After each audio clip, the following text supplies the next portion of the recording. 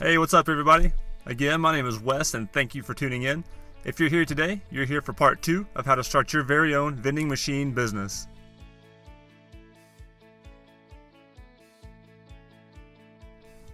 For those of you who might have missed my first video, the basis of this series is that I'm going to be showing you guys how to build your own full-line vending machine business from the ground up. In today's video, we're going to be highlighting how to form your business structure online through your Secretary of State. We're going to get your domain name registered. And the part that I'm personally super excited about is that I'm going to be submitting for a business logo online through Fiverr.com. And I'm going to show you the results of that logo in this video. Right now I've got you in the North Carolina Secretary of State's website. This is where you'll go to form your LLC or any other business structure that you prefer. And if you're in a different state, just make sure you go to your particular state's Secretary of State website. There's two different things that we're going to be doing here primarily. If you're in North Carolina, you can just follow along. If you're in a different state, you'll need to kind of see how your particular website's laid out, but they're all going to be basically the same. Here what we're going to be doing is filing the articles of organization so that I can become an LLC.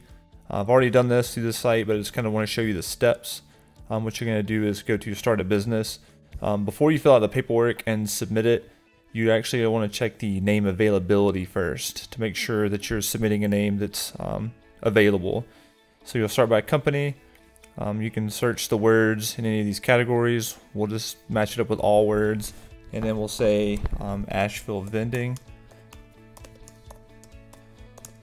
and then also a tagged on services with my name. So you'll search it to make sure it's available, and it looks like here that's taken, but this is because I've actually already registered my name. If you typed in a name and it was already there, that means someone's already taken it. You can view their annual reports and some other documents that they'll be submitting, but basically you won't be able to submit your articles of organization for something that already exists. But once you have your name, you want to go back to start a business, and under this page is where you're going to be able to name your business structure, choose the name, and actually file for your articles of organization. And that's going to allow you to become an actual business in the state that you're residing in. So that takes care of the first step here. This is a very important step, definitely something that you don't want to skip. You want to make sure that you're a legitimate business in the state that you're operating in before you actually submit your articles of organization, because there is a fee associated with that, and it is different from state to state. In North Carolina, I believe I paid $125, and it actually came back within a couple of days as approved. But before you submit that paperwork and submit your name, the other thing that you're going to want to do is to make sure that your domain name is available for that name. There's no sense in paying the money and getting a business launched in a name that's already taken by someone else. There are folks out there who buy domain names and resell them. Somebody may already just have the domain name and just haven't done this step yet. So just make sure that you've cross-referenced that on GoDaddy, Name Silo. There's a variety of different sites, and we'll go ahead and show you that now. Alright, so guys, real quick before we jump into creating the domain name, it is really important to form an LLC.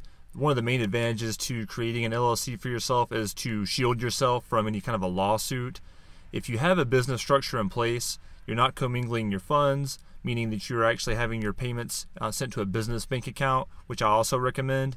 Then if someone ever chokes on some candy, gets sick, has a reaction, a machine falls on them, anything crazy that could happen, and they decide that they want to sue you, having an LLC and all the proper paperwork in place is going to save your butt. And just because you have an LLC doesn't mean that they can't sue you personally. It really just means that they're going to be able to sue the company first and limit your personal liability, meaning your cars, your home, your personal bank account. But keep in mind, I'm not an accountant, I'm not a lawyer, so definitely seek your own counsel and don't rely on my words, but this is just something that I'm going to be doing personally for my own business. Alright, we'll keep videoing as soon as this guy quits the leaf blowing.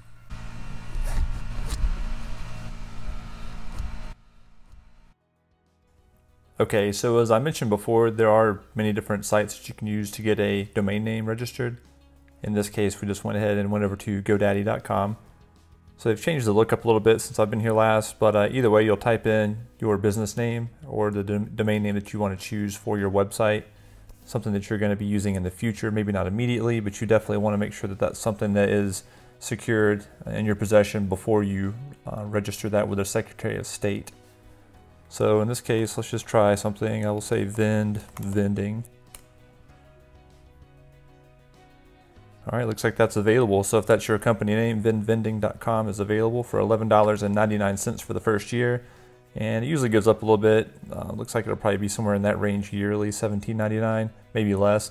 But it is a yearly fee that you'll be paying for this. But you definitely want to secure it before someone else gets it and tries to start a business in the name that you're already operating in. And just for example, we'll go back here and I'll type in my Asheville Vending Services. That's kind of a long name, but seeing this example, it's already taken. I've personally purchased this name. You'll see this pop up if the name that you've picked is already taken.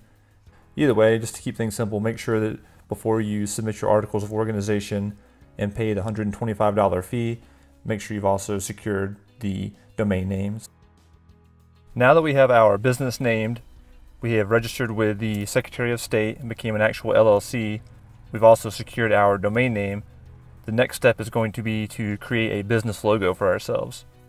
What I've decided to do for this video is to have someone create a logo for me through Fiverr.com. Some of you may be familiar with this website, some of you may be not. The purpose of this website is to bring freelancers together to help you with any type of need that you may have. You can see some examples of graphics and design, digital marketing, writing, animation, etc.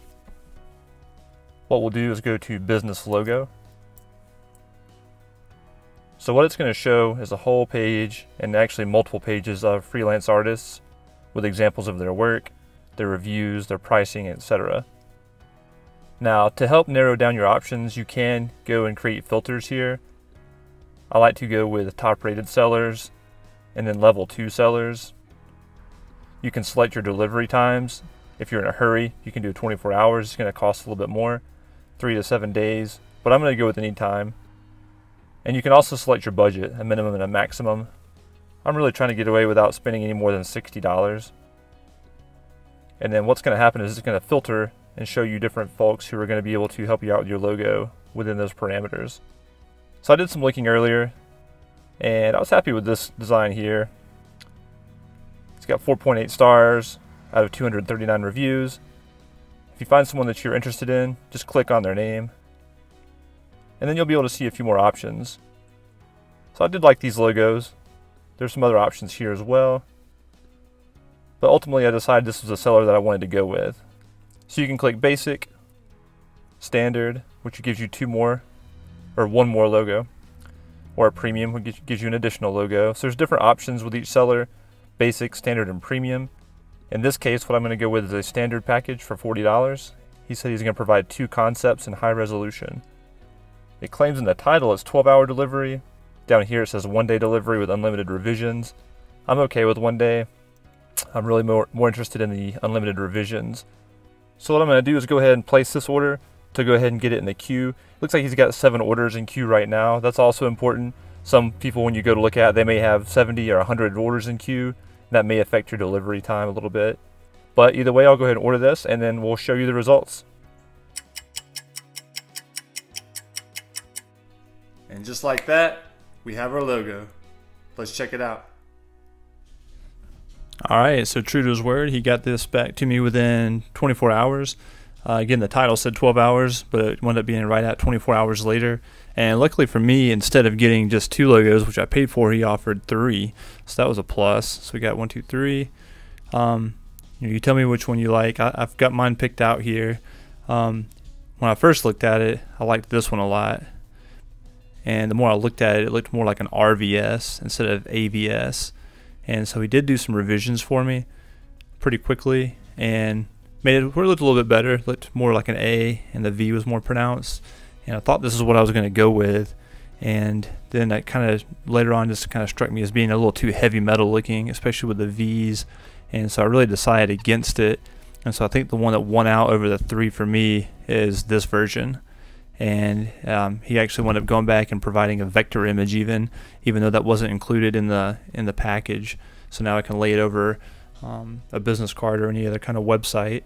But yeah, this is what we're going to go with, AVS. I asked him about the font. He said it's actually something that he drew on his own. So this isn't even a font that you can go out and get, which is super awesome.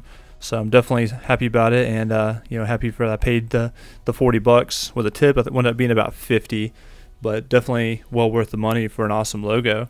So this is what we'll wind up putting on the polo as soon as I get that, business cards, the website, things of that nature. And as soon as I get some of that material together, we'll definitely be showing you guys. So that's a wrap for video 2 on how to start your very own vending machine business. If you have any questions or concerns about the steps that we've taken so far, definitely drop a comment below. I can always make another video or just answer you directly into the comments. Now, part 3 is going to be very exciting because I'm actually going to be showing the delivery of my very first full-line vending machine. I'll be showing the delivery and installation to the best of my ability, give you some tips and tricks, things to be looking out for there. And then I'm also going to be showing how to install the NAYAX card reader. From there, we're going to hop on over to Sam's Club, get some snacks and some sodas, and get everything stocked.